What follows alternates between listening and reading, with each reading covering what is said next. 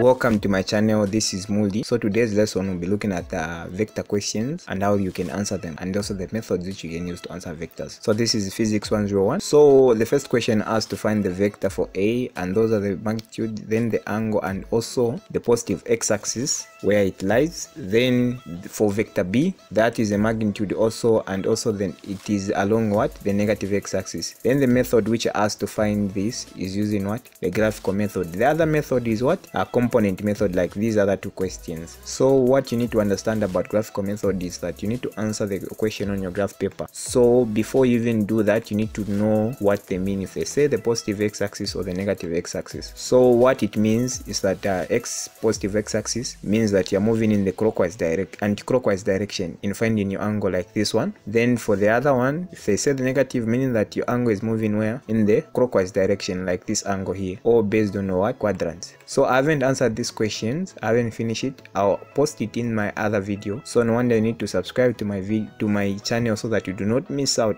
whenever I post a new video. So just take some time, click the notification button and the subscription button so that you do not miss out. So looking at question 2 now, you need to find the vectors on using the component method. So before we go in looking at the questions, I want you to understand these few concepts which help you to do what? To understand what I'm talking about. So things are not seen like they are just moving in the x-axis or on the y-axis only, but in this case things are what? Moving either in that direction or in that direction, either x or y in this direction. So meaning that you need to solve this in terms of what? Components. So like for instance, let's take this vector. So meaning that what is your y component this side and what is your x component this side. So what you need to know, this side is just the same as for instance that side, this side there where I've drawn dots, or this side is just the same as what? This side. So no wonder you need to know. No wonder it depends whether the angle is moving in the clockwise direction or the angle is moving what? In the anti-clockwise direction, because these two triangles are what? Similar. Then in terms of components, like for instance this is x, to be taken as x. It's not seen as x, no,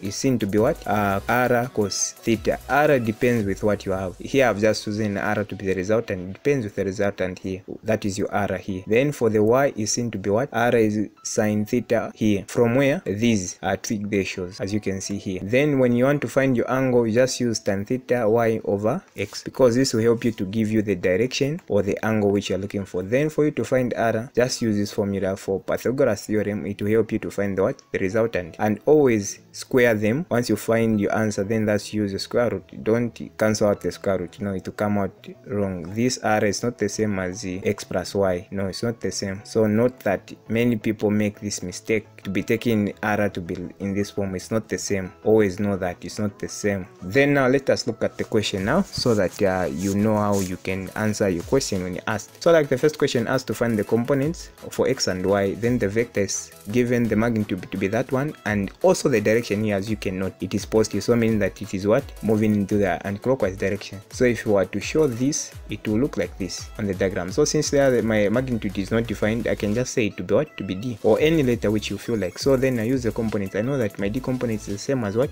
That. Then for the x, for the y, it is that. So for x now, I know my d, what it is. I just replace with that. Then my angle I know to be what? It is 56. Then I just punch this on the calculator to come out like that. Same with y. So how can you prove now if your answers are correct? So I know my d, I take it as if I don't know it. Then I just prove these numbers. I place them as if I'm looking for the resultant, which is d. Then it came out like that, meaning that the answer is what? Correct. Then moving to the other question, in this case we are given the components. Then we are asked to do what? To find the magnitude. The angle is not given, and also the direction for the vector A. So always start with what? A default one, a default diagram, because here we don't know your angle, but you only know the components. So how do you show that? You just show it like this, any, and always take your x-axis, be consistent. Like for me, I just take it like the way it normally is. So no wonder you're seeing me my A going this side, because that's where the negative is, because 0 it is here. Then if I go this side, it is negative. If I go this side, it is positive. They are positive, they are negative, like the normal one. Be consistent. But you find that it won't be like this. But this one, it will help me to find my questions, to answer my questions. So like in this case, my A, so I find my resultant using this formula. Then it came out to be 10. Then now I want to know my angle. So I'll use for the tan. Then I just replace my AX there and my AY there, because it is known. once I do that and it came out to be what, and as you noticed, I've also put the negative there, it came out to be negative 9.1. So meaning that this angle is moving where? In the anti-clockwise direction. So if I were to show this, it will look like this diagram here in yellow. Going this side, then now the angle for A now, it is this now. The vector for A, then Y, it is in this direction, because this and that is one and the same, like I had explained earlier on. So don't be confused, because the angle is like that, not this side. So always you can check out this.